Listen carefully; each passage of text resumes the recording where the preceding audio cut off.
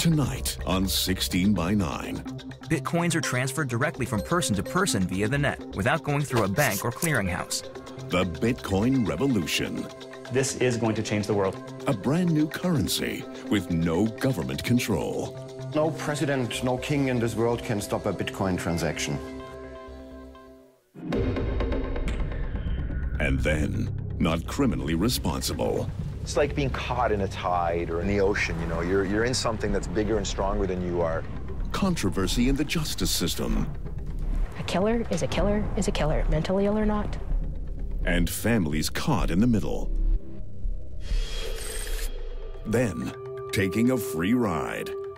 From my earliest memories I can remember, I've always been fascinated with freight trains. I have a feeling that before this train leaves, someone's gonna come and kick me out.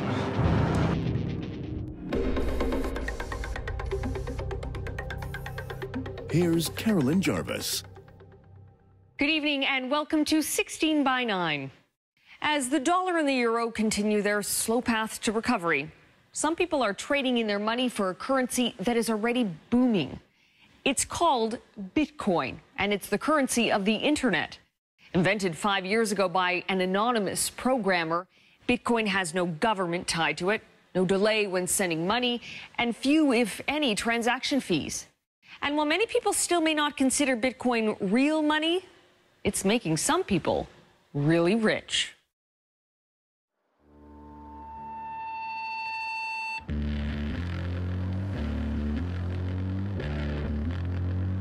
It has been the scene of many uprisings. Berlin, a city both elegant and defiant. At its heart lies a neighborhood called Kreuzberg, the most radical of all. It's a kind of revolutionary area. People here are looking for alternatives to existing systems. It is here, from behind his bar, that Jörg Platzer leads a modern-day rebellion against the current financial system and the governments that control it. It's a digital money that can be transferred at almost no cost in split seconds around the globe from human to human. What he's talking about is Bitcoin, an online currency that is taking off. That is 0.0353 Bitcoin, please. Bitcoin is different than anything you're used to. The dollar, the yen, the euro, currencies are traditionally connected to governments and to banks. But not Bitcoin. That's what makes it so appealing to the radical in Jörg. For example, no president, no king in this world can stop a Bitcoin transaction. Governments accustomed to paper money protected by bank rules are struggling, trying to figure out what to do about this new virtual currency built for the internet age. Some countries have made it illegal, others are trying to regulate it. And just this month, the United States held Senate hearings into Bitcoin. Bitcoin should not be regulated, Bitcoin cannot be regulated, and governments should just take their fingers off Bitcoin. Aaron Koenig is a libertarian who's very public about his view of governments and their banks. We need a different monetary system, and Bitcoin can be it. He blames them for the world's financial woes. The current monetary system is a big fraud. It's a big Ponzi scheme. All this financial crisis that we've been through, it's all very much linked to the monetary system that we have, which is a very bad and evil system. And while he doesn't believe in banks, he does believe in Bitcoin. I'm happy not to have my money in the bank because I don't trust banks. I'd rather have my money in gold, silver, real estate, Bitcoin, because that's safe. Germany is the only country that's given Bitcoin the official stamp of approval, deeming it private money. So here, at about 24 shops that accept it, you can use Bitcoin just like you'd use a euro. Jörg's bar was the first to accept Bitcoin and has become a gathering place for believers. We are from Holland. We made a decision to make a road trip to Berlin. I want to spend some Bitcoins because they are one of the places to be at the moment. Jörg is absolutely certain Bitcoin will eventually be used everywhere.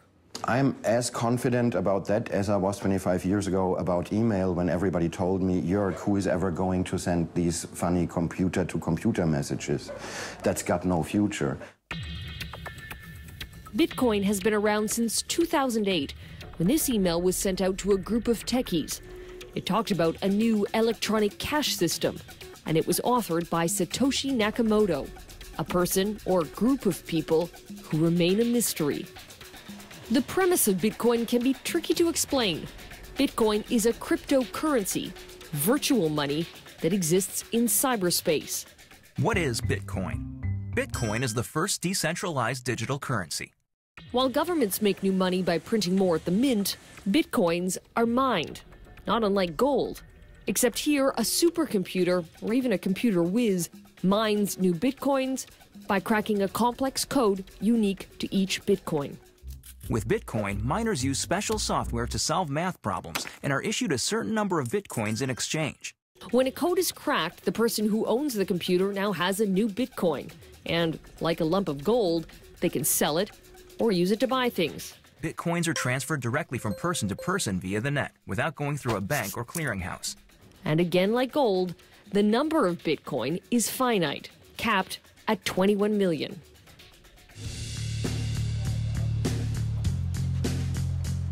We wanted to try out Bitcoin, so equipped with a digital wallet that we downloaded onto a smartphone, we gave it a shot. The process is relatively simple. That's my wallet with my code. Our phone scans a code, and Bitcoins instantly go from our digital wallet to the stores. And you've received 0.01572 Bitcoin. Bitcoin to me, yes. Unlike a debit card, the transaction doesn't go through a bank. And unlike a credit card, there were almost no fees. You can really compare it to the internet in the early 90s. Not that many people used it, and when you try to explain it to somebody, everyone would say, who needs that? It's just for computer freaks. I heard it all before. Hello? Aaron Koenig is so convinced Bitcoin is the way of the future that he's running a Bitcoin exchange. This may not look like a typical trading floor, but it works the same way. People meet to buy and sell Bitcoin. 100 euros would be 0.79. But Bitcoin has another, very different kind of believer than anti-government libertarians. At the epicenter of capitalism in downtown Manhattan, we caught up with the speculators.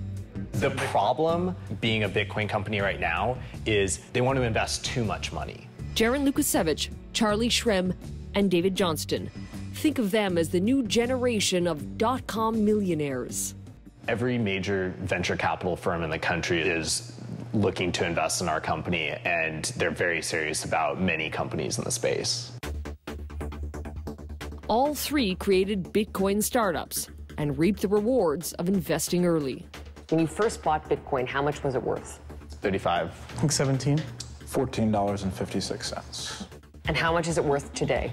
Gox I saw this morning at 200 and Bitstamp at 190. That's incredible. Yeah. It's just the beginning. Since we recorded that interview in October, Bitcoin has multiplied more than fivefold in price, cracking the $1,000 mark for one Bitcoin. So there are still millionaires to be made. Absolutely. There are billionaires to be made. Perhaps the first billionaires to be made will be the Winklevoss twins of Facebook fame, who reportedly own 1% of all Bitcoin. Today, Charlie Shrem co-owns a bar he bought with Bitcoin, pays his rent with Bitcoin, and he, along with Jaron and David, hope their companies will drive Bitcoin into the mainstream. Something that can be used for someone in their everyday life, the soccer moms, the grandmas, that's when Bitcoin's going to really be valuable. And that's what we're all trying to do. To people who say this isn't real money, you say what? The dollar is a real money. Speculators are the largest group of Bitcoin owners by far, credited with skyrocketing Bitcoin's value. But some of the same things that attract speculators are drawing in another group. Breaking news tonight, a mysterious online marketplace. The FBI has seized control of the Silk Road. It's like cocaine and heroin. And it's making Bitcoin front page news. Next, a cyber currency and its criminal connection. It often can become a haven for money launderers, terrorists, narco-terrorists, etc.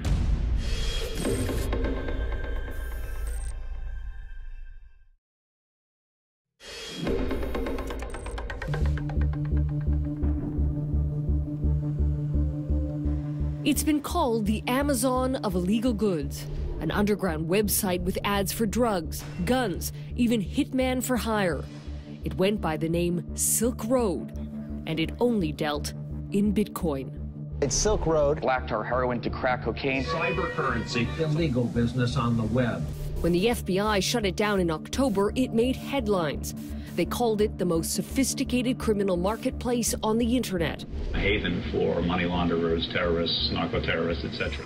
Sophisticated because Bitcoin, a new cyber currency, provides a veil of anonymity to its users. And according to the FBI, in the 2.5 years Silk Road was running, more than $1 billion worth of illegal goods was pumped through the site.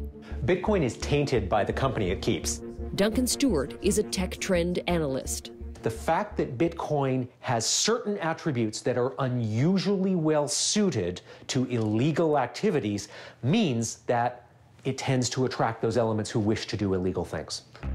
While the alleged mastermind of Silk Road denies all charges, police warn he won't be the only one who's caught. Already, another illegal bazaar has sprung up in Silk Road's place. It's called Black Market Reloaded, and on it we found ads for this AK-47, grenades, and cocaine. And again, it only accepts Bitcoin. You think people are going to be prosecuted for using Bitcoin in Canada? I think they will be prosecuted for using Bitcoin either for actual illegal activities, drugs, violence, weapons, or for making $1 million trading Bitcoin and not reporting that to the tax person. But there is another obstacle for Bitcoin as big as the FBI and the RCMP. The banks. In both Canada and the US, they are leery of Bitcoin. I've been kicked out of every major bank. I can't have an account at Chase, Citibank, Wells Fargo, because I'm in Bitcoin. Charlie Shrem created a company to make Bitcoin more user-friendly. One bank flew me out and said, the reason we can't work with you is we simply see you as a competitor to us. Like, that's why we can't bank you. I know which bank that was. Yeah, like, have a nice day. So what am I supposed to do in that case? In Canada, some Bitcoin startups have received letters like this one, closing down their accounts. When we asked the banks about their position on Bitcoin, no one would explain. But security expert Michael Perklin has a theory. The way that the Bitcoin technology works, you don't need banks. You can be your own bank. That's got to be a scary notion if you're one of the major 5 banks in Canada. You're taking business away from the bank. It definitely is a sea change. Could the banks shut down Bitcoin? No. They can make it difficult to use, and they can make it difficult to go back and forth between traditional currencies and Bitcoin. But there's nothing that a bank can do to shut down Bitcoin. The rub for banks is that in the cyber world, you won't need a checking or savings account. People will be able to keep their money in an electronic wallet. So given this new technology, what will the banks look like in 20 years' time? Hi, I'm Mike. How's it going? And hi, you're Carolyn. How's it going? People can be their own banks. And if there's a sign that time is near, this could be it. So say we want to do $120. This is going to get you 0.5438 Bitcoin. The world's first, and so far only, Bitcoin ATM. It went live just last month in Vancouver and did $100,000 worth of transactions in the first week alone. The company's co-founder, Mitchell Demeter. We're going to be spreading those out across Canada, probably hitting the major cities, Calgary, Toronto, Montreal, and Ottawa. Currency expert Arvind Jan doesn't buy it. He says Bitcoin is unreliable and too much of a mystery. It's being issued by an algorithm on computer, but who's deciding that? Who decides how many dollars are issued? Who has control over that? And that part gives me a bit of a fear that it has the potential to become a Ponzi scheme. He says the money we have now works because it's backed by institutions and norms, like regular elections and taxes. The fact that these are currencies issued by a system that is working according to known rules, and it is working, it's likely to continue working for the foreseeable future. Without government rules or a framework, Bitcoin is only regulated by the free market. If you ask me what's going to be the value of Bitcoin in 1 year, I would say somewhere between $20,000 and $2,000. A bubble is not a stable situation. It's, in the long run, very unhealthy for the economies. And who's to say there won't be another digital currency in a month? What prevents somebody else from coming up and saying, my algorithm is even better than the Bitcoin algorithm? If somebody better comes along, there goes the value of Bitcoin. Still, the excitement for Bitcoin hasn't waned. The currency continues to grow. And for the true believers, it is the future. This is going to change the world. I see it as only a matter of time before this technology gets adopted everywhere. In my lifetime? Definitely in your lifetime. We'll be right back.